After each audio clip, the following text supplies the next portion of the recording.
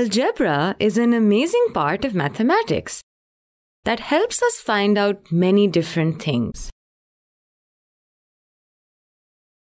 Can algebra help Asif remember the cost of the book he bought? Let's have a look. Asif and Sarah each bought a book and paid a total of rupees 880 for them. Sarah remembers that the cost of her book was rupees 580, but Asif does not.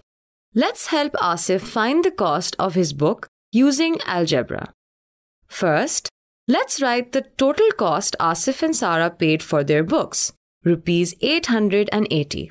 The cost of Sarah's book is rupees 580. Since we don't know the cost of Asif's book, we will denote it by the variable x. Now, write an equation for the total cost. The total cost of books is equals to Sarah's book plus Asif's book.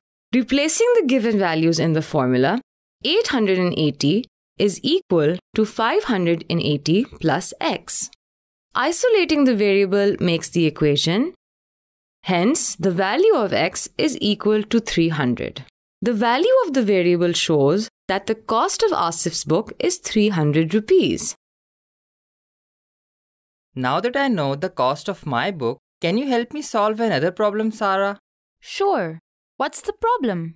My friend told me that his rectangular garden's perimeter is 240 meters and the width was double the length. What do you think is the length and width of his garden? Let's help Sarah and Asif with this problem. We will write the given information first. The perimeter of the rectangular garden is equal to 240 meters. We know that the width is double the length, but we don't know the values of either side. So, we will assume the length is equal to x meters. Since the width of the rectangular garden is double the length, it is equal to 2x meters. We know that the perimeter of a rectangular shape is equal to 2 times the length added to the width. Replacing the values in this formula and solving, we get 240 meters is equal to 2 multiplied by x plus 2x. Adding the like terms in the brackets, we get 2 multiplied by 3x, which is equal to 6x. If 6x is equal to 240, x is equal to 40. This means that the length of the rectangular garden x is equal to 40 meters. Since the width is double the length, the width is equal to 2 multiplied by 40, which is equal to 80 meters.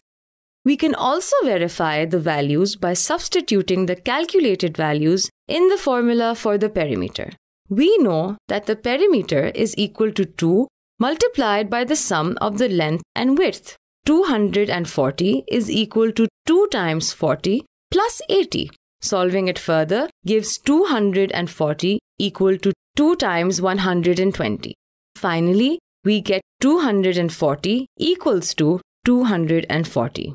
Since the left-hand side is equal to the right-hand side, therefore the calculated values are correct. Time for an exercise. Ali buys X number of chocolates. The chocolates cost him 400 rupees in total. If each chocolate costs 40 rupees, how many chocolates did Ali buy? Ali buys X number of chocolates. The total money spent is equal to 400 rupees and the cost of each chocolate is equal to 40 rupees.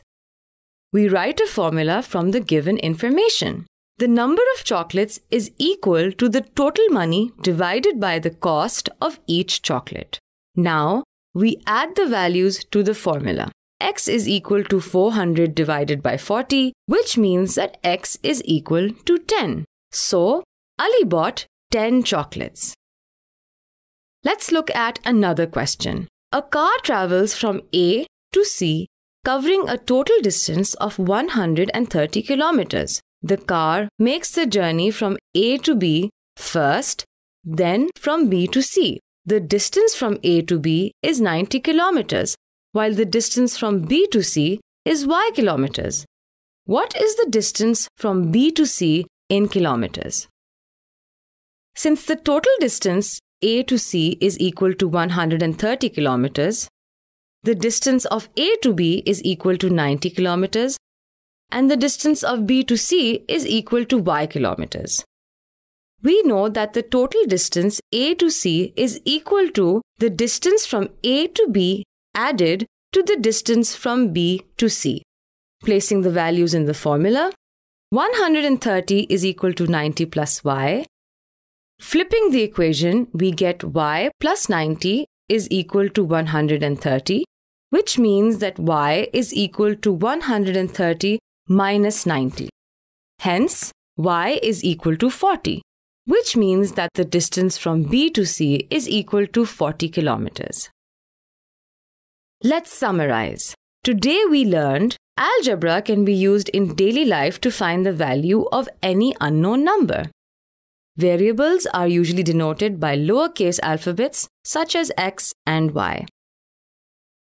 We can check if the calculated values are correct by placing them in the formula again. If the left-hand side of the equation is equal to the right-hand side, then the calculated values are correct.